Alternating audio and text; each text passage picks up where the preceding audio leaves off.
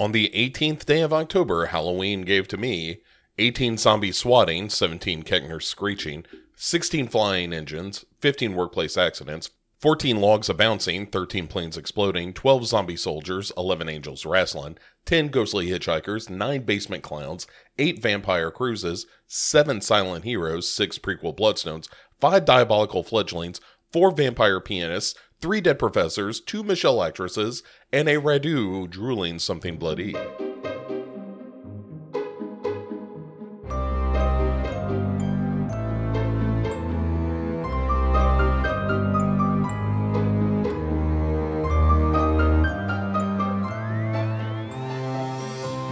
Hey everyone, welcome back to the 31 Days of Halloween celebration. I am your host for these proceedings, Bo, and I am a movie-holic.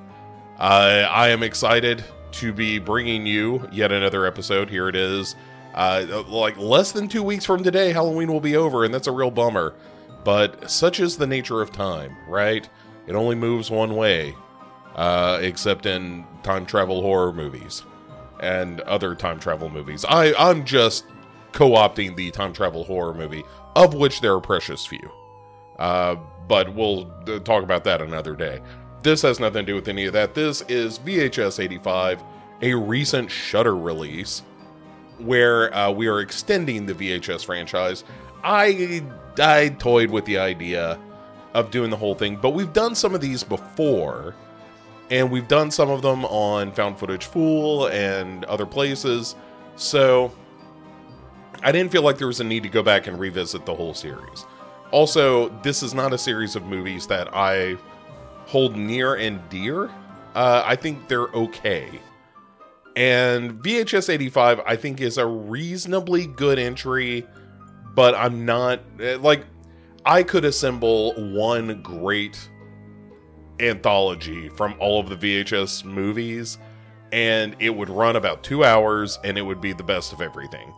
And one of my problems, I think, with these VHS movies is that they run almost 2 hours. Like, we've talked about this before. A good horror movie should be 90 minutes long. I know it's an anthology, and that we're dealing with, like 15, 20-minute short films.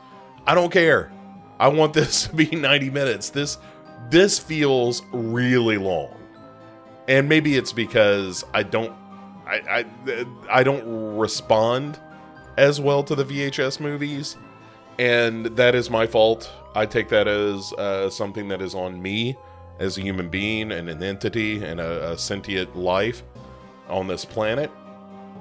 But let's do the only thing we can do with something like this and kind of take it piece by piece. And if you've never seen a VHS movie before, the premise is, hey, this is a videotape that somebody found. In this case, something that clearly got taped over, because you see these segments, but in between is a documentary that you're getting bits and pieces of. And we'll get to that in a minute. So it starts with said documentary. And it's a team of scientists that are working on this like lump of goo that's a shapeshifter that they call Rory. And we just get the setup there, and then we jump to our first segment, which is called No Wake. Written and directed by Mike P. Nelson. No, not the guy from Riff Tracks and Mystery Science Theater. This is a different Mike P. Nelson, who probably is a fine individual, but not the guy who brought me hours and hours of entertainment with the various movie riffing properties. No, this is the guy what made that recent Wrong Turn remake, which I don't think is great, but it's interesting. It does something different with the premise, which is something. And then a movie called The Domestics, which I've always meant to see, and then I didn't. So, sorry about that. At any rate, his segment, No Wake, is about a bunch of friends who are going to this lake that is marked no swimming, and they kind of ignore that and go swimming anyway, and they have, this big ski trip where they're water skiing and whatnot, and then all of a sudden there is a sniper. Oh my goodness. A sniper killing them left and right, shooting them in the boat, shooting them in the water, murdering them before they can make it back to shore. And the end of the segment, which is overlong if you ask me, is them kind of waking up and being like, hey, we're not dead, although we should be, because some of us are missing parts of our faces and we have holes clearly blown through us. And it's like, oh, there is something about the water that makes us zombies, even though we don't want to, eat brains or anything, but we can't be killed.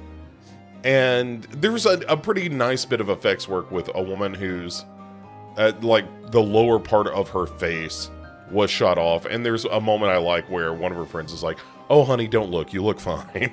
and meanwhile, it's just tongue lolling onto her chest. That's pretty good. I wish there were more of that stuff. But anyway, they decide, well, what are we going to do if we can't die? We can't, go back to our lives looking like this on account of being horribly mutilated and grotesque. So they decide that they are going to exact some kind of revenge. And that's the end of the segment, which is deeply unsatisfying for a first segment in your VHS movie. Then we go back to our Toby story. Or Rory story. Which is called Total Copy, is the name of it.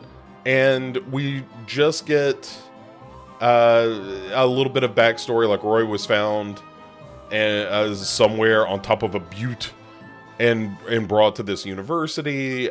There's a guy named Dr. Spratling who is studying this thing, and they're trying to teach Rory about humanity by showing him a bunch of television shows, and Rory seems to really like the exercise videos, aerobics shows and whatnot. And Rory, or Dr. Spratling, wants to communicate with Rory and figure out what he is, where did he come from, that kind of thing. Then you get to the second proper segment, which is called God of Death, which is a pretty routine, hey, there's been an earthquake, we're gonna go for safety. It's a bunch of people in a building going underground for safety, and they run across a temple to the Aztec god Mictlan, and there's human sacrifice as the god demands worshippers and sacrifice, and the lady, what was running down in the halls also, she becomes a worshipper immediately. And the last thing you see is a news reporter that's like, today is September 19th, and the world will never be the same after today. Wink, wink. And you're like, I get it, because of the whole God of Death and all. That's all right. And it's okay. Again, overly long. It takes a while to get to the point. But it's kind of fine. It's a totally fine segment. Then you get to another interlude where this time you see that Rory is able to very vaguely imitate human appearance. And they cut to a person who worked on the team who has since quit and is like, yeah, as soon as we figured out that Rory could shapeshift, we should have done something different because things did not go well from there. So then you get to a segment called Techno God, and Techno God is directed by Natasha Kermani, who did a movie called Imitation Girl and Lucky, which was not a movie that I responded to great. And worth mentioning, Gigi Saul Guerrero is the writer and director of God of Death. She also did La Quinceañera and did episodes of The Purge and did an anthology horror series called Into the Dark. So that's her bona fides, Natasha Kermani, we just talked about. And then we'll get to the others in a minute. And anyway, so this is like a performance art piece somewhere, one presumes, in New York City, as a woman is doing a bit about how technology is going to replace our God, and she's doing this whole, let's worship our new God technology, and basically pulls out an Oculus, or Meta Quest device where she straps this thing onto her head and has her gloves so she can interact with this virtual reality. And sure enough, as she's, making this scene of conjuring this techno god, it appears and roughs her up and throws her around the stage and murders her. And at the end, one of her assistants comes up to try to help her and rips off the helmet, and sure enough, her face has been like merged with the headset, so now she just has eyes on stalks and whatnot. I don't think this is particularly good, but the one thing I will say for it is that it's short. And so it doesn't stick around too long. It kind of does its thing and gets out. And I wish that other segments in this VHS 85 film had the same philosophy, but they don't. The less gore thing is kind of fun, but it just feels like one of those things like, technology will destroy us, got it. You're not bringing anything new to the table on this one, I'm afraid.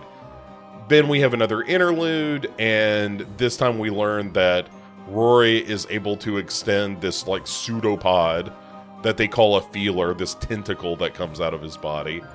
Great. And then we go back to a story called Ambrosia, also written and directed by Mike P. Nelson, because it turns out that this is of a piece with No Wake.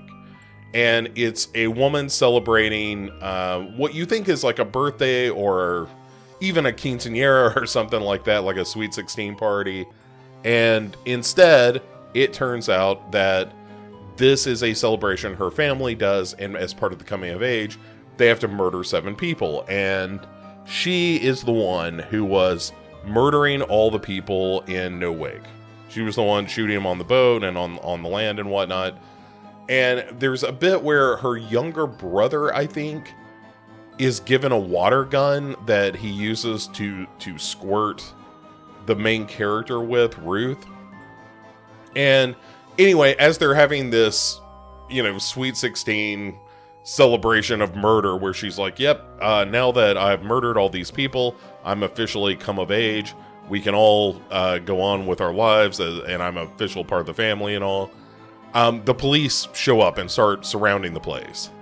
And as it happens, the survivors are, in quote survivors, the non-brain eating zombies created in No Wake have tracked her down, called the police, and her family, in maybe my favorite part of the whole thing, her family's like, well, we always knew this day would come. Everybody, arm up. And they've all got like machine guns and Uzis and pistols and are just not going to be taken alive. And so the police come in, they're shooting the place up. She gets shot in the head, but doesn't die. And the reason that she doesn't die is because she got squirted with the water from the lake, and that was the plan all along, is to make her undead. One presumes so she can face justice, I guess. But yeah, so that's the end of that. And a little, again, overlong, but one of the better segments for sure, Ambrosia is. And then we get another interlude with Rory and the gang. And they've decided that Rory can see through this one-way mirror that they're using to observe him. And Dr. Spratling is like, oh, this is a great thing because we're getting closer and closer to a point where we can communicate with Rory. And they cut back to the person who, no longer works there and is like, Spratling didn't deserve what happened to him, but he kind of brought it on himself. And I'm more sympathetic to the people that, were just there doing a job when Spratling fucked all this up. Cut to the final segment proper, which is called Dream Kill, directed by Scott Derrickson, who did, Exorcism of Emily Rose and Sinister and The Black Phone recently. And you can tell this is from like a real deal, big budget filmmaker, because this feels like a real deal, big budget kind of short film. And it's probably the best of the bunch, even though I still feel like it is overlong. But the premise is that there's a kid who has dreams that foretell of murder, and they show up on his videotapes, which he is dropping in the mail and sending to the police. And the police get them and are like, well, this murder hasn't happened yet. So, you know, it's this kind of semi-complicated thing of the VHS tapes are recording this kid's dreams, which are, you know, premonitions of murder. And he's sending that to the police. And they finally track the kid down, and you realize that, oh, this is actually the son of one of the cops investigating this. And is kind of a weirdo goth kid. And, you know, they're trying to stop another murder. They don't. And the murder stuff is pretty good. Like you know, from the guy who did Sinister, a found footage POV murder, it turns out, is pretty effective. And that stuff is pretty good and violent and gory and all the stuff that you want it to be in a movie like this. And, you know, I guess I won't spoil this for you of like, oh, it turns out that, you know, we knew the killer all along and that kind of thing. And it's pretty good. Like, this feels like a short film. I don't think it's a great short film, but pretty good. And very gory, and of everything in VHS 85, it is the thing I can point to and be like, oh, this belongs on a good, like, horror movie anthology film. And the rest of it, maybe not so much. And so that's pretty good. And then you get to the very end of things, which is the payoff of the interlude, where Rory, of course, breaks out and just murders everybody. And there's a final gag where Rory is using his pseudopods to make the dead bodies work out in the way that he is seen on television. So, that's kind of a fun little punchline. But that's it, and that's all of VHS 85. And I wanted to cover it because I've covered some of the other VHS movies before, and I'm always interested what they do with it and who they pick for their lineup of directors and creators. And last year had some pretty good stuff. This year, other than the Scott Derrickson one, I felt like, you can kind of keep all this. I would not necessarily recommend it, but also, it's not awful. It's just not terribly inspired and not terribly entertaining, I guess, at the end of the day. The effects are kind of fun. It feels a little less, you know, sloppy and digital like some of the years past, although that's a little bit of a mixed bag. You know, of the entries, like I said, the Scott Derrickson one is really good. That No Wake Ambrosia one from Mike Nelson is pretty okay, if a little too long. But all in all, VHS 85, real mixed bag, mostly like unexciting, I would say, although there are some moments. So, you know, if you like these kinds of movies, let your conscience be your guide. I did not have a ton of fun with it. I wish I'd had more fun with it. I wish this was a more fun entry. I wish it were a little more bonkers. Last year felt a little unhinged and crazy, and for all its faults, I would take that over this, which felt much more routine and safe. Nothing I was watching felt like I was in the hands of filmmakers who were dangerous. And I think you kind of want that from a short film. You want to feel either like a complete command of filmmaking, or you want to feel like you're going to see something you maybe haven't seen before, and maybe even something you shouldn't see. And VHS 85 never quite gets to those heights. So, all right, that is it for our 18th day of October on a delightful October Wednesday. I will be back tomorrow with another reasonably new movie, and we'll talk more about that then. In the meantime, have yourself a great spooky day. Enjoy yourselves out there. Enjoy the Halloween season.